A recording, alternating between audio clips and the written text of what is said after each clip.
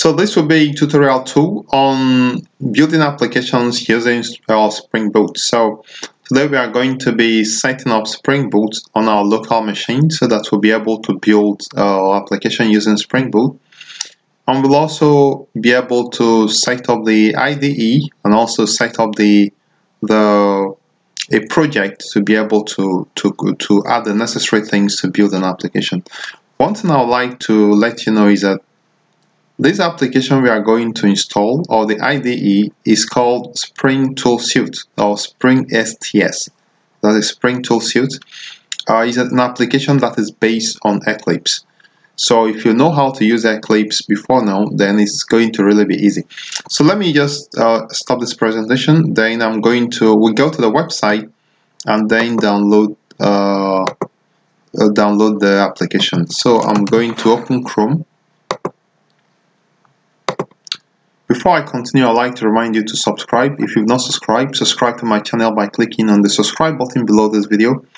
In that case, you get notified when I make new lessons, and also you kind of motivate me to continue making this lesson for free. If you have any questions, any challenge, following up or building an application, or in any other area, please let me know in the comment box below. So feel free to just write your comment. And also, yeah, if you've not subscribed, just click on the red subscribe button below to subscribe. So to download the application, to be able to build Spring Boot application, we are going to download STS, and you are going to get it from spring.io/tools/STS/org. So basically it will take you to this page, and this page you can now download based on your operating system. For me, I'm using Windows. You can see it's based on Eclipse. So to download, just click here and then choose your operating system. So normally it's a zip file, so just click on it and then it starts downloading, as you can see. Alright, I'm going to cancel it because I already downloaded it, but for you, try to allow it to completely download. Another thing you want to check is to check if there is Java in your system, because you actually need Java SDK.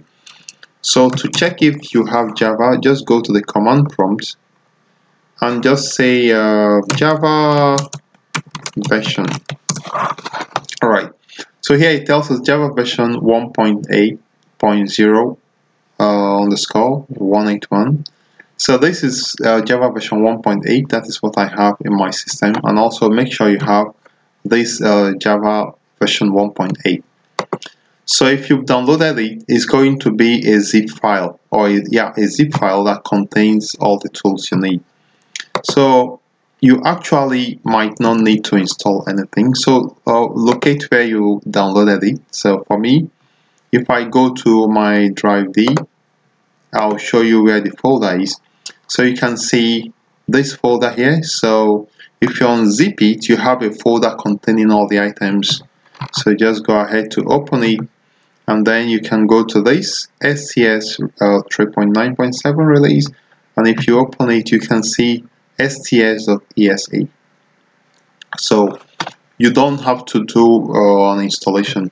So what I normally do is to add a shortcut to the desktop so that I can always open from my desktop. So just click from here, send to the desktop, and create a shortcut.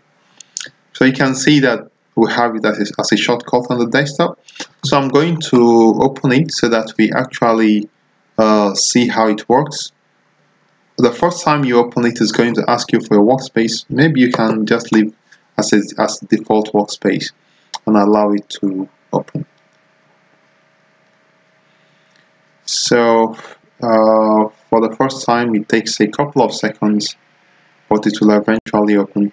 So you can see that it exactly looks like Eclipse. So it's nothing new, but it will provide us with many more tools than what we have in Eclipse.